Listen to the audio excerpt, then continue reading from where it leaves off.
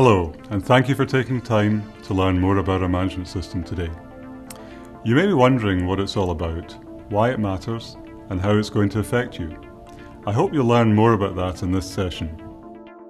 We all know that international and offshore is a very successful and growing business for Petro Canada, and that we're shifting our emphasis towards operating our own assets where it makes sense to do so. So you'll understand that in order to maintain and improve our performance as we grow, we need a strong infrastructure to help us do so effectively. We also want to change a few things.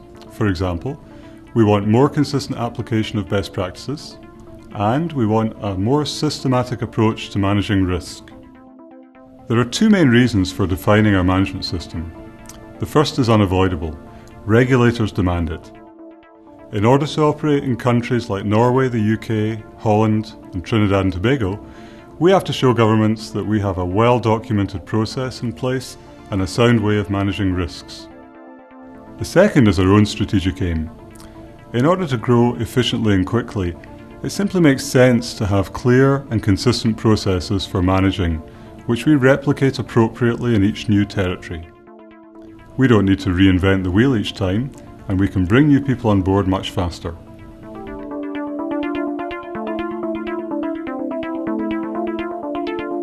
So what is our management system? Well, I think of it as a formal description of the ways in which we manage our business. We already have those largely in place. What's new is that we've now described those in a single, clear map.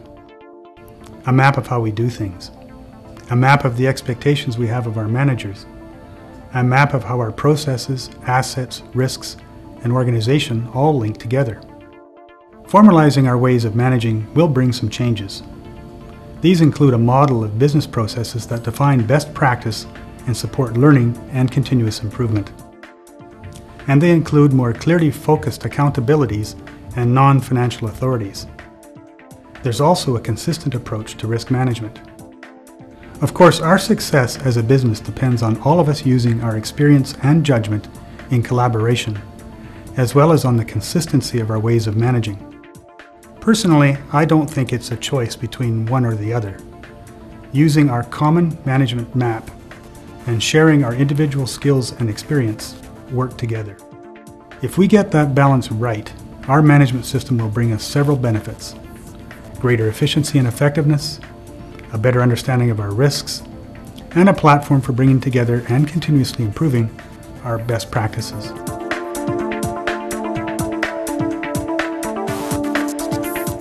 Of course, you'll want to know what's in it for you. First off, you'll now have the means of understanding more fully how things work around here and undertake work in a more structured way. And with the help of a new online application that supports the management system, everyone will eventually be able to share and access our procedures and policies in one place. Furthermore, as we develop the content in the management system, people will be able to see more clearly that the potential risks they face are being properly managed. Developing a comprehensive and detailed management system is a huge undertaking, and we can't achieve it without your involvement and support. We've aimed our sights high, and we've chosen to do this work carefully and thoroughly.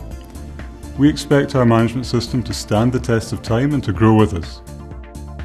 The task isn't simply one of developing fancy software. It's about getting people to agree on and define how they do things and what the risks involved are. That takes time. I'm very grateful to the contribution that managers involved in this early stage have put into it. We'll ask more of you to contribute as we develop it further in the months and years ahead. Your input is critical. So in conclusion, I think we've made a great start to a long journey. We have a single map, and we have a capable new tool to help us navigate it. As you learn more about the management system, I hope you'll see how important it is to get it right and how we need to keep evolving it. Indeed, I hope we'll look back in a few years' time as an even larger operator and ask, how did we manage without it?